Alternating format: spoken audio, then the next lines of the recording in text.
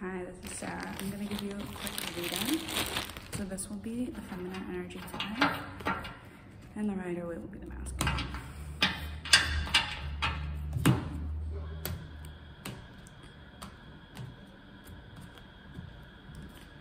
Okay.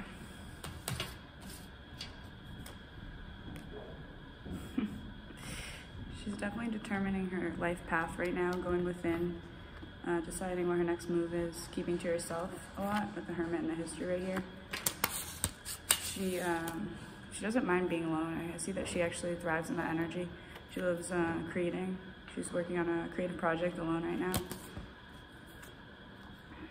She's definitely balancing some different connections energetically, but this is kind of who she is. It's like she thrives in that energy. And then there's an ending to that, kind of like the cycle of that in the past where she was doing that is like ending. With the Judgment here, it's like karma as well for keeping a couple people maybe on her. Well, you know what that looks like. Like they're not the ones in control of the situation. They don't want to be. And she's following her heart. She's moving past that and following her heart, choosing the, even if it looks like a, you know, more dark route, she's going that way because her heart's leading her that way. Two of Wands, she's making a choice. So I feel she's choosing one of those like lovers and she wants to have a baby with that person. It keeps coming up, baby. She feels a little bit insecure where she's like living right now or her situation right now. So that's why, again, she's going within, keeping to herself, avoiding like the storm outside. Staying only with people that she really trusts. A lot of consistent green energy here. She knows someone's coming to talk to her, to express passion toward her.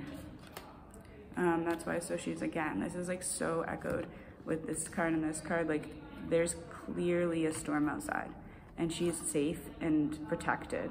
Her angels are protecting her. This card's sort of here, she's staying focused, right? Like rain, we see rain in this image. She's gonna be safe, she's fine. People are actually giving her things, like helping her, giving her money, you know. There's all this, right? Like this is just like loudly echoed. It's like, yo, like in case you didn't know, this storm is a metaphor for the spiritual warfare that's going down right now. But she's like ready to battle. Like, look at her. You think she looks scared? Nah, no. She even has these animal friends that are helping her. You know, she's very connected with nature.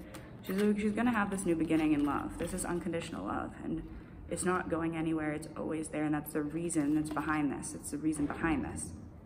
It's why she's fighting for love. Thank you. Oh my gosh, look at it. She's ending the things before to choose love. Like that's the card of Two of Cups. Powerful energy, honestly. Like love wins. That's the message here. Okay, so that's her message. It's very, very strong energy.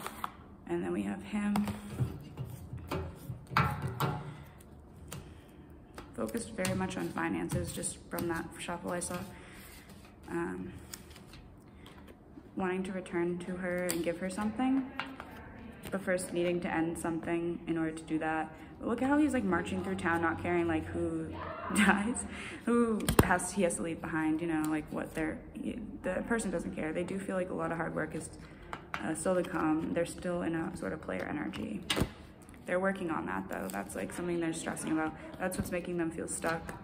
And they're having a lot of strength as they move past that kind of past energy in which they were dealing with this Queen of Swords, someone who is very brash. They're being a little deceptive in this escape. It's not quite the death card yet, where it's like he doesn't care who sees him march through town with this flag of like pride, I guess. But no, right now he's being like a little sneaky about it.